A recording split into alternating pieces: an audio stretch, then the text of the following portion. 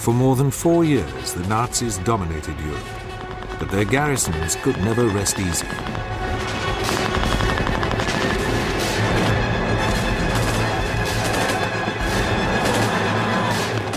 For there was always the threat of assault by elite Allied troops, the Paras and Commandos, specially formed to take the fight back to Nazi-occupied countries.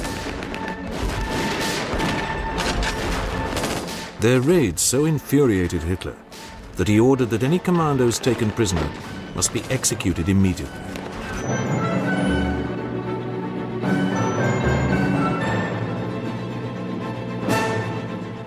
But this did not deter them. The attacks went on.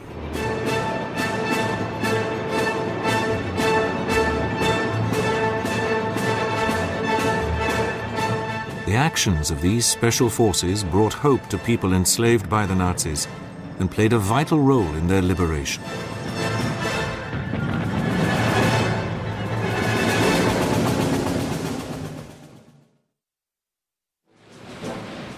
On the 3rd of June 1940, during the final stages of the evacuation of the British Army from Dunkirk, Prime Minister Winston Churchill wrote a memorandum to the Chiefs of Staff.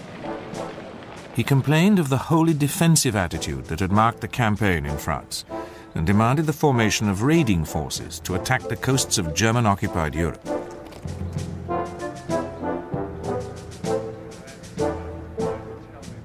Within a few days, a call for volunteers to create a force of 5,000 men was circulated throughout the army.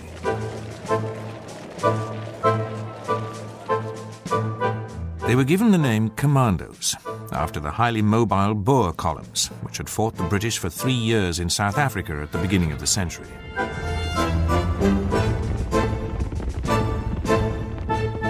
At first, the only troops not allowed to volunteer to become commandos were Britain's traditional sea soldiers, the Royal Marines.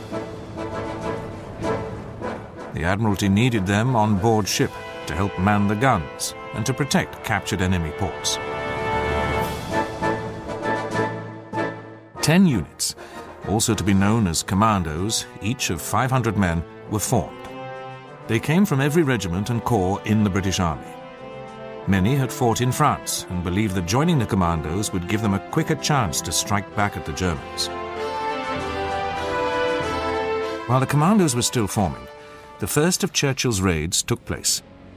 2 were mounted in late June 1940 against the French coast and the Channel Islands, which had recently been occupied by the Germans.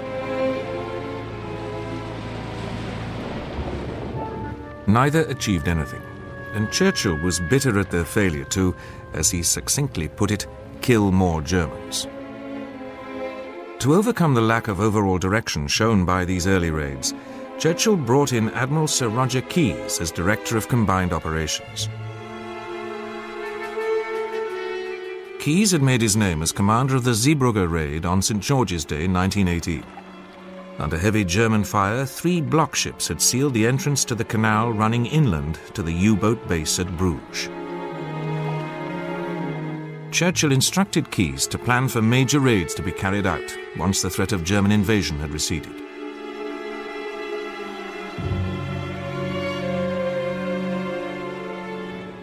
Keyes' staff learned swiftly from previous mistakes. Much greater target intelligence would be needed. Inter-service planning and cooperation must be improved. And above all, the new force must be given better landing capability so that it could strike anywhere along the coastline of continental Europe. In addition to demanding more landing craft, 3 cross-channel ferries were converted to carry and launch them.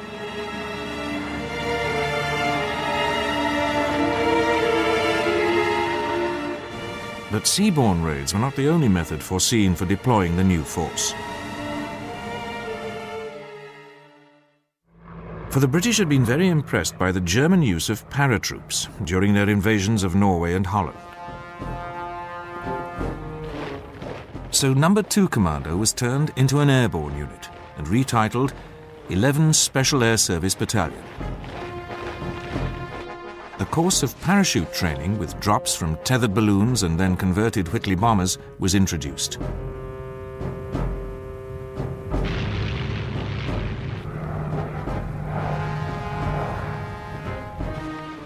for all the new volunteers, the emphasis was not only on physical fitness and extreme endurance, but self-reliance and initiative. As one early volunteer, Sergeant Major George Haynes, later said, "It was an honor, I think, to be a sergeant major among such men as these, who were so highly trained, so disciplined, so self-reliant. And in fact, every man in my troop was fit to be an NCO." They not only had to be experts in unarmed combat, but able to use a wide variety of weapons, including enemy types. British forces were now heavily engaged in the Mediterranean and North Africa against the Italians. So in January 1941, Keyes deployed 3 commandos for diversionary raids against the island of Pantelleria and then the Dodecanese. Meanwhile, the remaining commandos in Britain prepared to mount their first proper raid against occupied Europe. The first target selected for the UK-based commandos was the Lofoten Islands off northern Norway. Some 600 troops sailed on 2 of the converted ferries on the 4th of March 1941. Their immediate objective was to destroy factories which converted fish oil into glycerine for munitions. The force arrived without being spotted by the Germans, and the commandos achieved total surprise.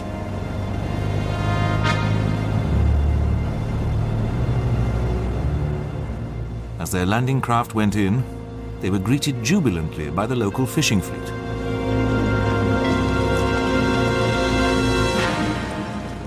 They were then helped ashore by the islanders.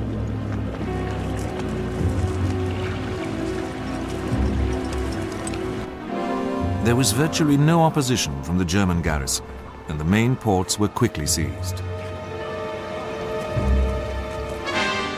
The fish oil factories and storage tanks were then destroyed.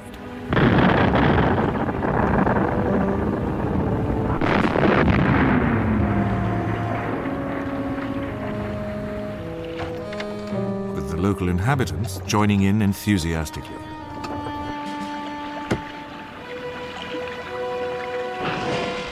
The commandos then rounded up 60 Norwegian Nazi sympathizers. And these were taken off the islands, together with 225 German sailors and troops,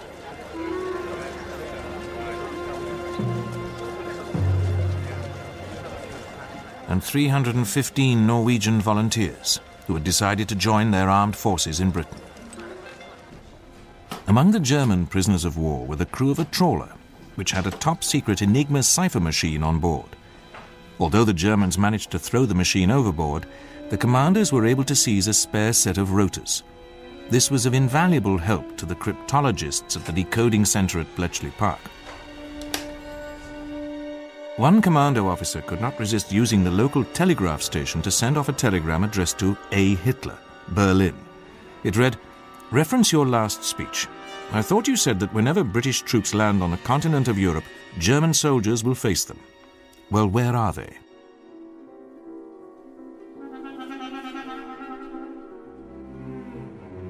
Hitler's answer was to garrison 250,000 troops in Norway, who could better have been used elsewhere.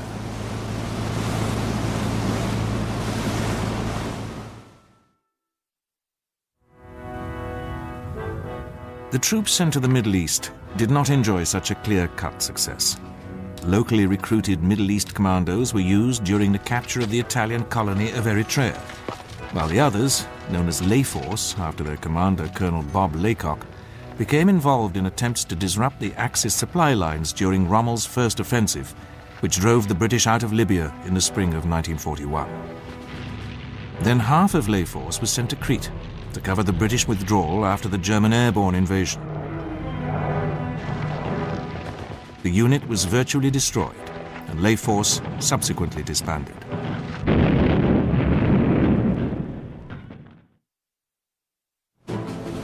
Despite this, fresh commandos and paras continued to be trained in Britain. But a further delay in their deployment occurred when in October 1941 Admiral Keyes resigned in protest at a decision that all future commando operations must be agreed with the Army High Command. Churchill replaced him as Chief of Combined Operations with Lord Louis Mountbatten, a cousin of King George VI and a distinguished destroyer captain. Mountbatten was determined to keep up the pressure with further large-scale raids. To tie down the German garrison, it was decided to revisit Norway with an attack on the port of Vagsø, accompanied by a diversionary visit to the Lofotens. The aim was to seize the island of Maløy, opposite the port of Vagsø, eliminate the German artillery battery there, and then occupy the port and destroy military and industrial targets.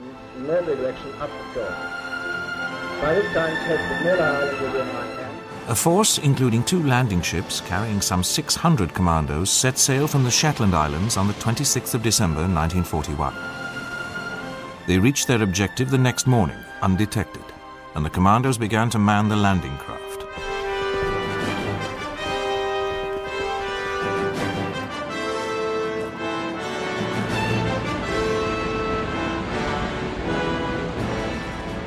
As these set off, the escorting cruiser HMS Kenya fired a salvo of star shells to illuminate Maløy for a naval bombardment and to act as a marker for RAF bombers which dropped smoke bombs to mask the landings. The Maløy force was led by one of the great characters of the early commandos, Major Mad Jack Churchill, who went into the assault armed with a broadsword and playing the bagpipes. Churchill later recorded some of the tunes he played during the assault. His men overran the island in less than 10 minutes.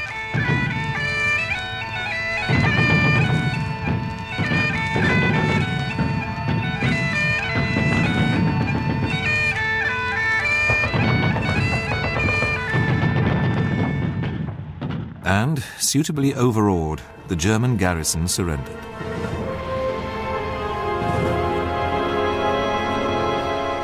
The guns were then turned towards Vagsø town.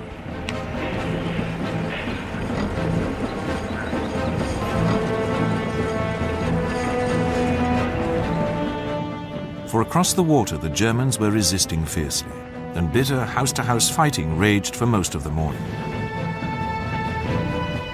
Mortars and high explosives were used to destroy several of the German strongpoints.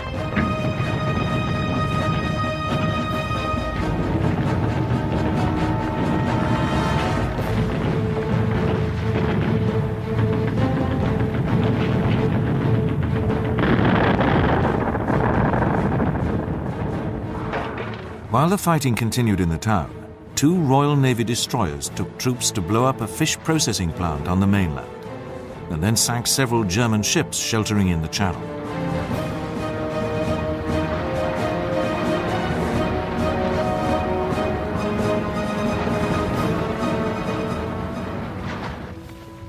By 1300 hours, German resistance had been eliminated, and as the remaining targets were blown up, the commandos began to retire.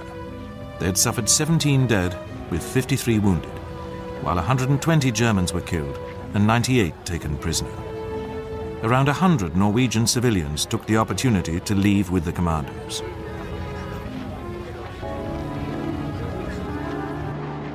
Operation Archery, as the Vagsø raid was codenamed, was a total success, both tactically and strategically.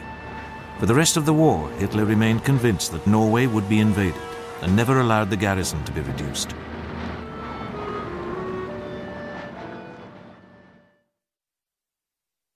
While the commandos had been gaining their first battle honours, Britain's airborne arm had been retitled the Parachute Regiment and expanded into a parachute brigade and a glider brigade.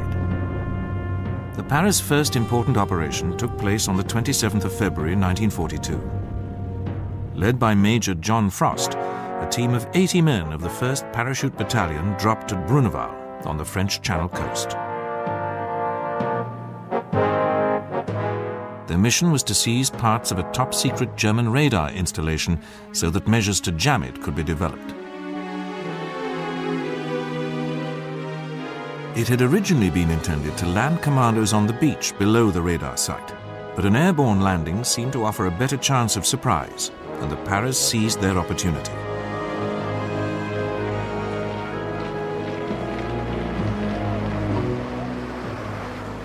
The men were deployed in 12 converted Whitley bombers.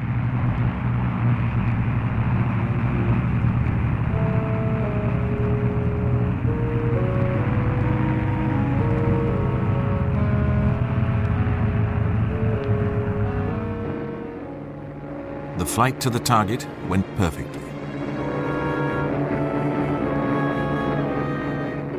And the men dropped undetected, a little way inland from their objective.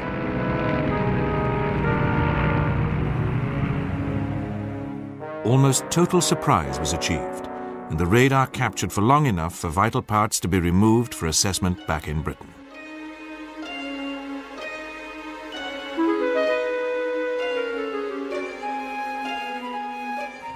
The raiders were then taken off by motor launch, having lost 3 killed and 7 wounded.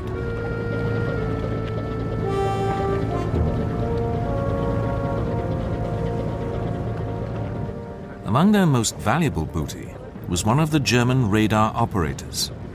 The information obtained by the raid played a vital part in enabling RAF Bomber Command to penetrate the German aerial defenses. 2 other significant developments occurred in February 1942. The first Royal Marine Commando was formed, and a commando training centre was set up at Achnacarry, a country estate in the Scottish Highlands. For the remainder of the war, all commandos received their basic training there.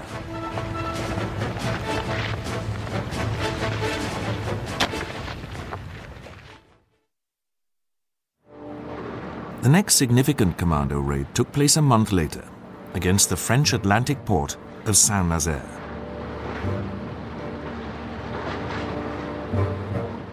The aim was to destroy its dry dock, the only one on the Atlantic seaboard of occupied Europe large enough to repair major German surface warships. HMS Campbelltown, a World War I US destroyer which had been transferred to the Royal Navy, was converted to look like a German vessel. Packed with explosives and carrying some 100 commandos, she was to be rammed into the dock gates. Once her commandos, together with another 140 carried by motor launches, had gone ashore to destroy the pumping and winding mechanisms and been withdrawn by the MLs, the Campbelltown would be exploded by delayed action fuses. Amazingly, Campbelltown, accompanied by 16 smaller craft, managed to get within about 2 miles of the target before the destroyer was lit up by a searchlight. She was flying the ensign of the Kriegsmarine, and the Germans hesitated for a few vital minutes before opening a withering fire.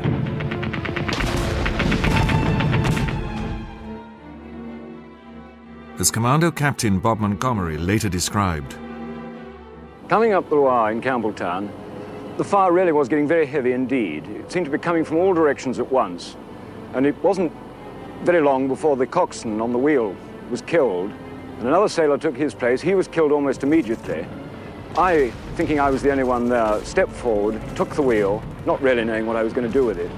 Luckily, Tibbets from behind tapped me on the shoulder, took the wheel away from me before I could do any damage. Then the Kriegsmarine ensign was hauled down and replaced by the battle ensign of the Royal Navy.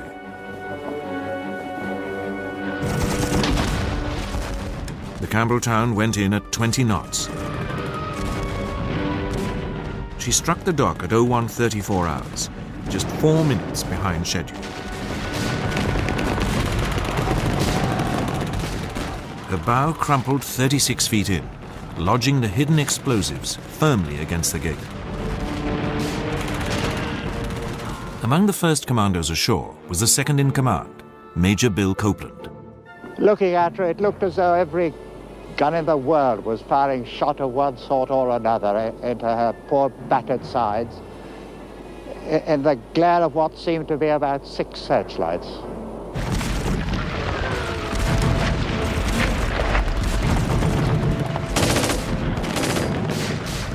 The commandos fanned out across the dock, heading for their objectives.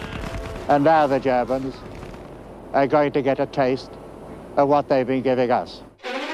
Although wounded before leaving Campbelltown, Lieutenant Stuart Chant led his demolition team to their target. Now, this was my objective, the pump house. On the way here, I'd thought about what would happen if we found a watchman inside, and I decided we'd have to shoot him. We didn't have the time to mess about. I then went to open the door, and strangely enough, it was locked. And in all our planning, we'd never considered that the door would be locked. A borrowed sledgehammer quickly solved this, and Chant and his team raced in.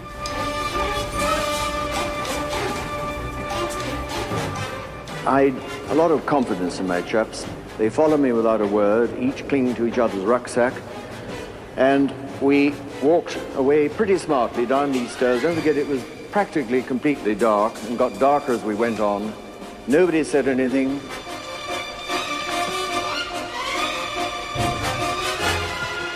Each of us went to a pump. I took this pump here, number 3. And out of our rucksacks, we took these specially prepared charges. There were 8 of them, 5 pounds in weight, specially prepared, waterproofed, duplicate leads, and they were laid as planned into the most sensitive parts of each pump. 8 charges per pump.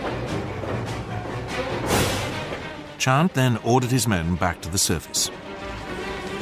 So I pulled the percussion igniter, giving us 90 seconds to get up those stairs, 40 feet up onto the ground floor and out of the way before the whole thing blew up.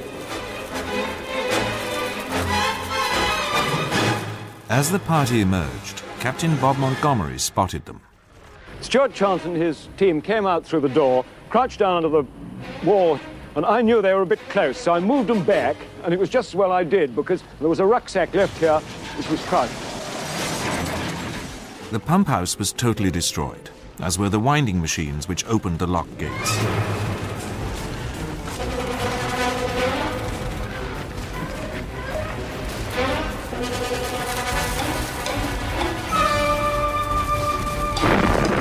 It was now time for the Commandos to withdraw to the motor launches, but it soon became obvious that this would not be possible.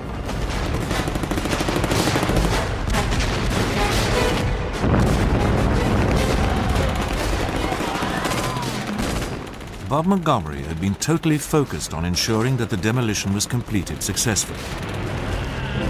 And it was only then, when Stan Day drew my attention to the river, where the MLs were burning fiercely, that I realized that the old mill was still in German hands and we were unlikely to get home.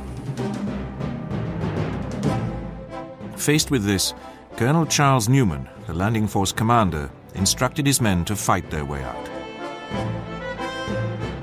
So began what the Commandos later called the Saint-Nazaire steeplechase.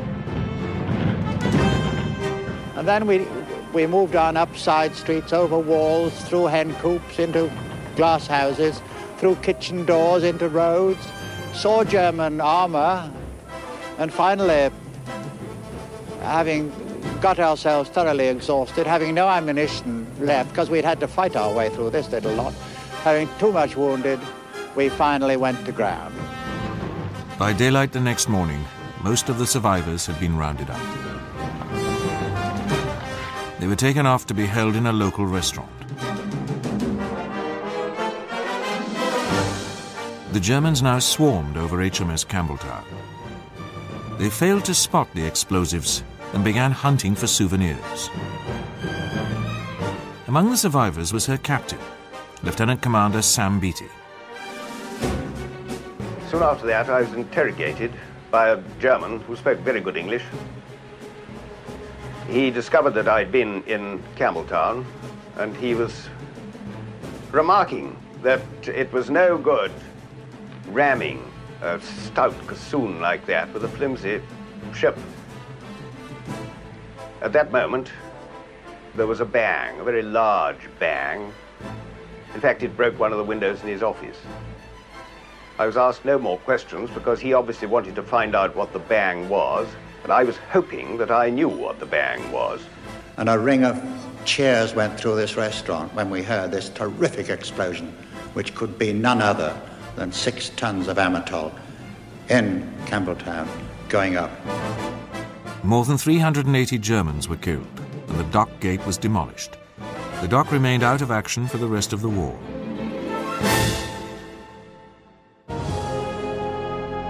For the Commandos, Operation Chariot, the raid on Saint-Nazaire, became known as the greatest raid of all.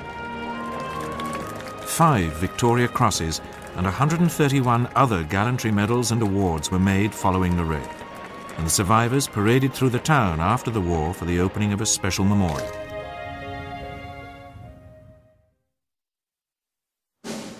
In August 1942, Mountbatten mounted another major raid, this time to test the German defences at the French Channel port of Dieppe. The main landings were carried out by the 2nd Canadian Infantry Division. They were a disaster, with few men actually getting off the beaches and into the town itself.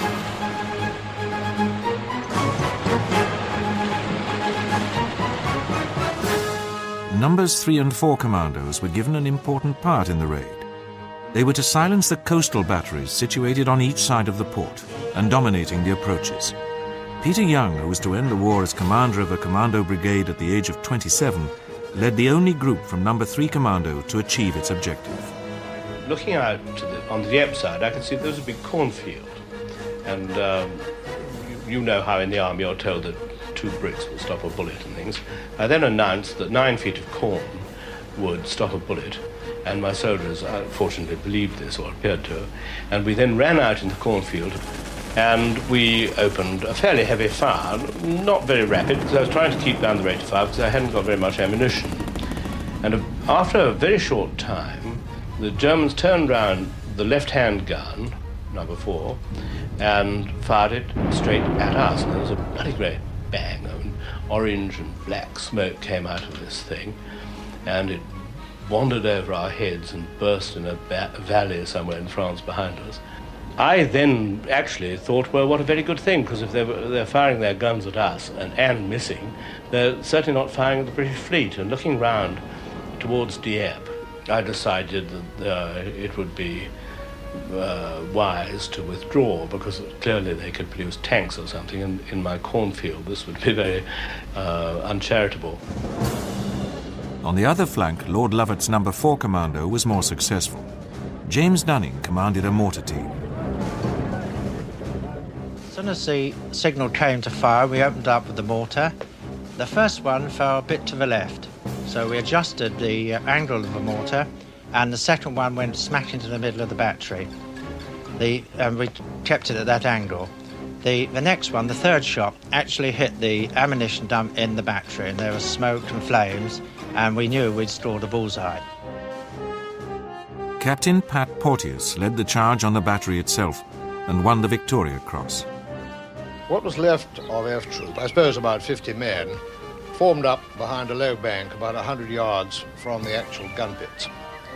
I gave the order to fix bayonets and charge, and we dashed across this open ground, bullets coming from all directions. There was no sort of fixed direction where the enemy were.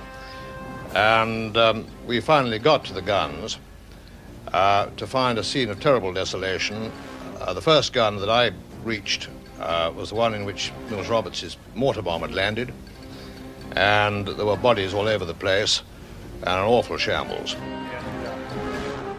The success of the Commandos was the only bright spot in an otherwise black day.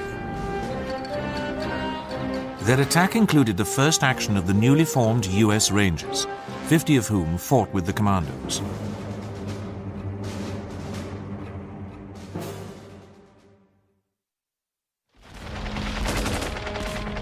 Alongside the major raids, the Commandos continued with pin-prick attacks on the coasts of occupied Western Europe.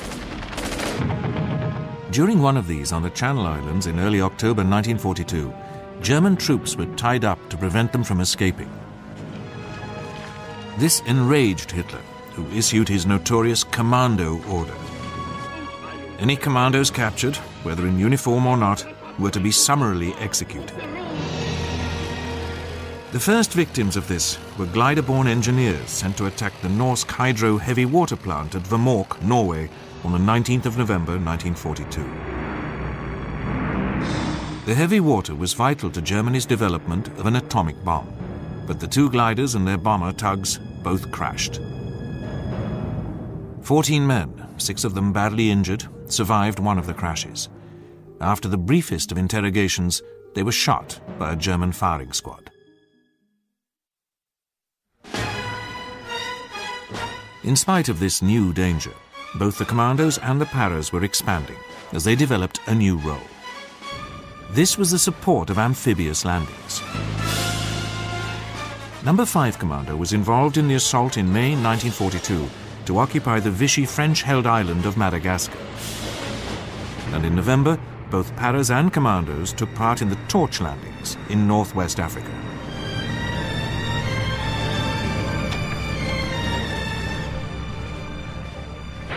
It was during the subsequent Tunisian campaign that the aggressive patrolling of the Paras led the Germans to call them the Red Devils, after the color of their berets. Both Paras and Commandos were used to spearhead the landings in Sicily and Italy, and a new theatre opened for them in August 1943, when Mountbatten was appointed Supreme Allied Commander, Southeast Asia. He soon requested Commandos to be sent out, and 3rd Special Service Brigade arrived in India in early 1944. This was to take part in a series of landings designed to outflank the Japanese during the Allied advance in Burma. Back in Britain, Bob Laycock, who had taken the Commandos to the Middle East in early 1941, had succeeded Mountbatten as Commander of Combined Operations. The emphasis was now on preparing for D-Day. And as part of the build-up, a number of cross-channel reconnaissance raids were carried out, many by the French troops of the Inter-Allied Commando, which had been recruited from troops from German-occupied countries.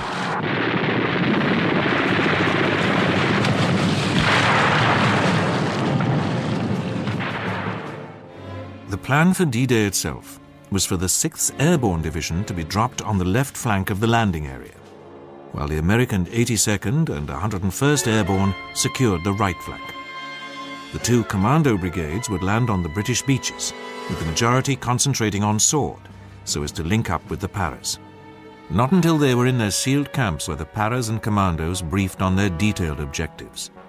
And on the evening of the 5th of June, the Paras climbed into their transports and gliders. BBC reporter Richard Dimbleby was with them. Taking off from here loaded with parachutists, and taking with it perhaps the hopes and the fears and the prayers of millions of people in this country who sleep tonight not knowing that this mighty operation is taking place. There she goes now, the first aircraft leading the attack on Europe. The vast air armada crossed the French coast. Soon the green lights came on, and the first Paras began to drop. D-Day had begun.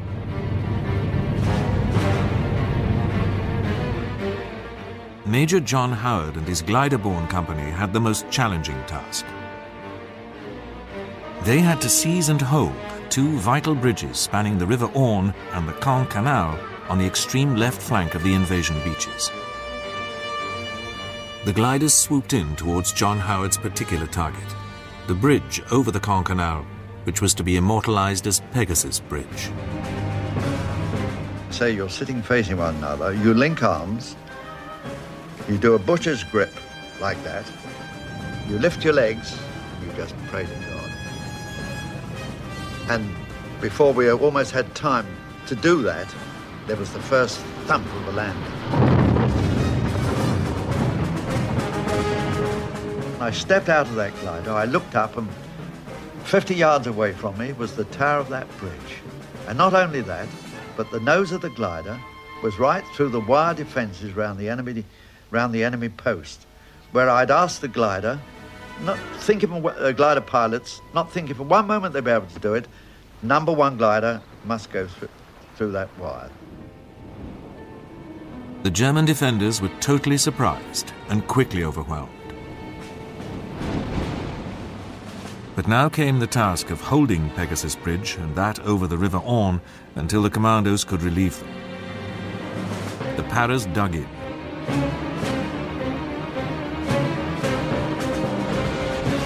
With the dawn came the seaborne landings, the Commandos among the first waves. Lord Lovat's men swiftly reached John Howard on Pegasus Bridge.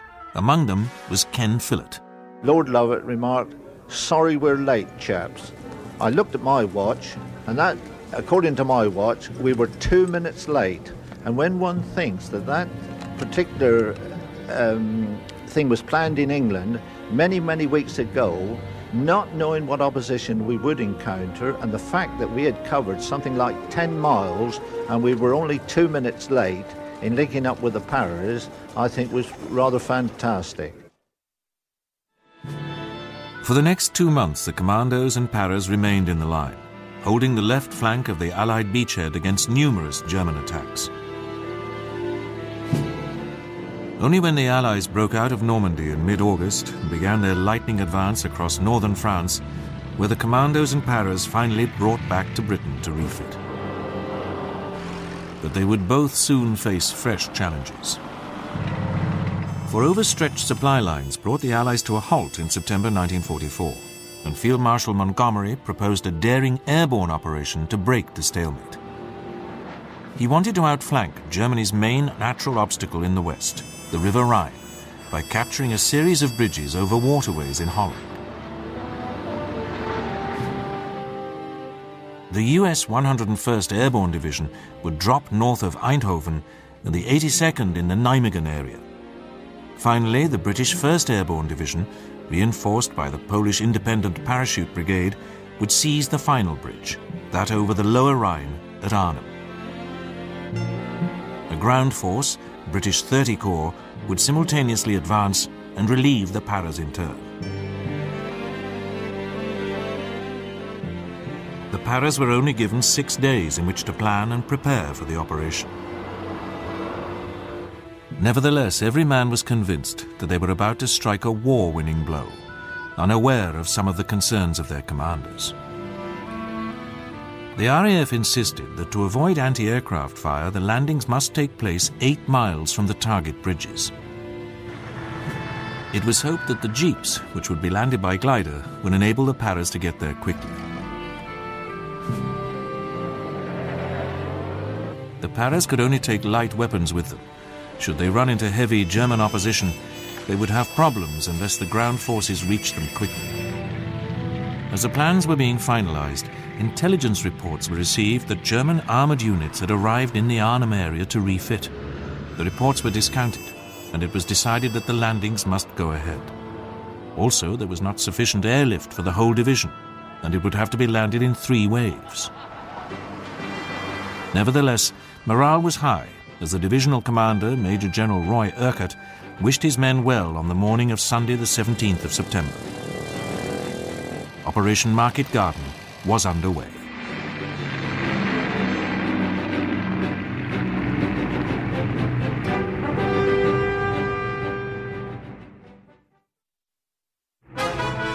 The advanced troops of the British 6th Airborne Division landed some 8 miles north of Arnhem during the early afternoon. There was no sign of the enemy. Landing zones for follow-up troops were established, and the Paras began to push forward towards Arnhem.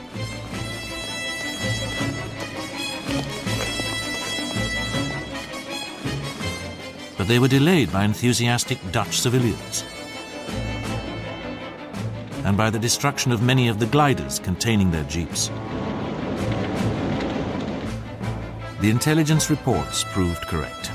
2 SS Panzer divisions were refitting in the area, and they reacted quickly. The Paras were soon forced onto the defensive.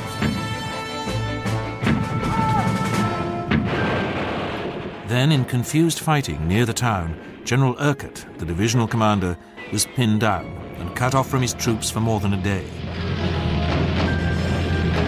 By evening, Colonel John Frost of the 2nd Parachute Battalion, with about 100 of his men, had managed to seize the northern end of one of the target bridges. But then Frost realized that they could get no further.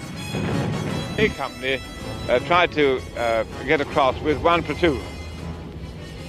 But when they were well up onto the bridge, I'm not exactly sure, but past that sort of pillbox thing there, accurate fire was brought to bear from a vehicle, like an armored car, on the far side.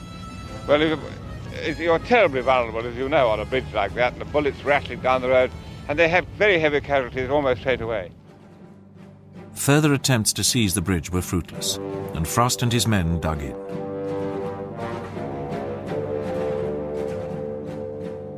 Tragically, amid the wreckage of a crashed glider, the Germans had found details of the plan to land follow-up forces the next day. They were waiting, and the men of 4th Parachute Brigade suffered terribly. They were also pinned down before reaching their comrades. The men at Arnhem now depended on the ground advance, which had already relieved the US paratroops at Eindhoven. But thereafter, German resistance increased and the advance slowed.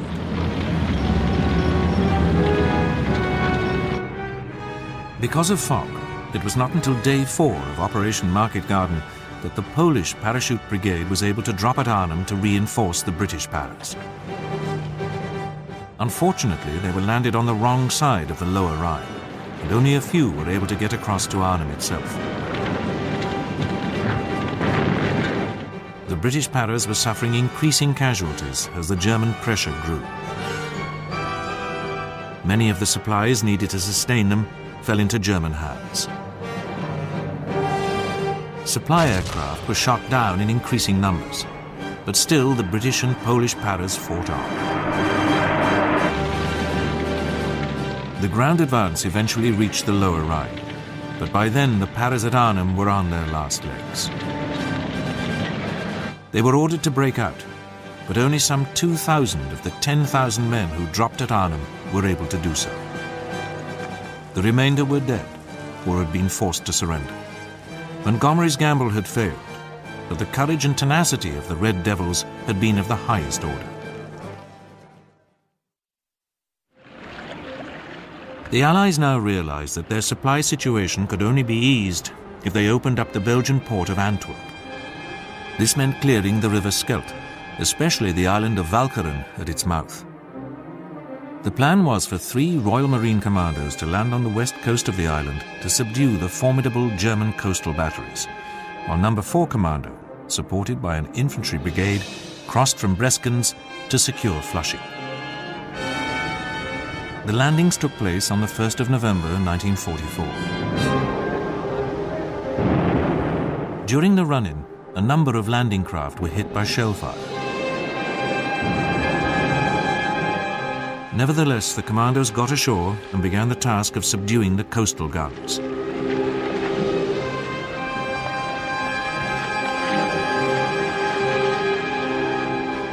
Meanwhile, No. 4 Commando was fighting its way through Flushing. The German resistance was intense, and every street had to be cleared in savage hand-to-hand fighting. It was 10 days before the German commander finally surrendered.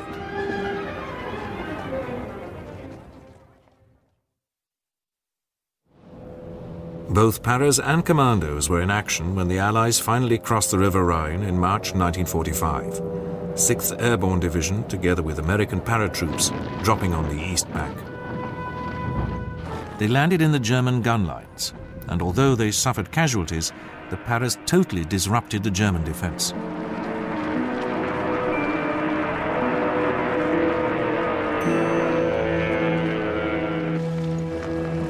In contrast to Arnhem, the ground forces, led by the commandos, quickly linked up with the paras. Thereafter, they took part in the final advance through Germany.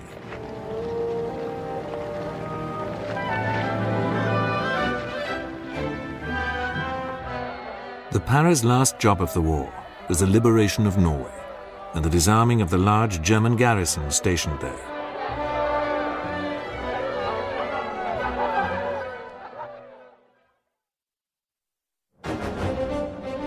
Both the Red Berets of the Parachute Regiment and the Green Berets of the Commandos fulfilled Churchill's wish in summer 1940 for lightly equipped mobile forces to act like packs of hounds. They displayed courage and resilience in every theatre of World War II.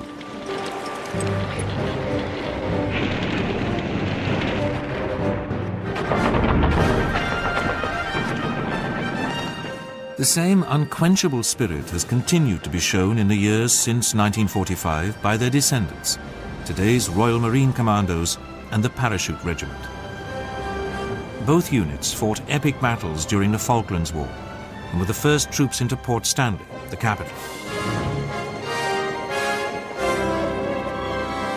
Like their forebears in World War II, they were true gladiators.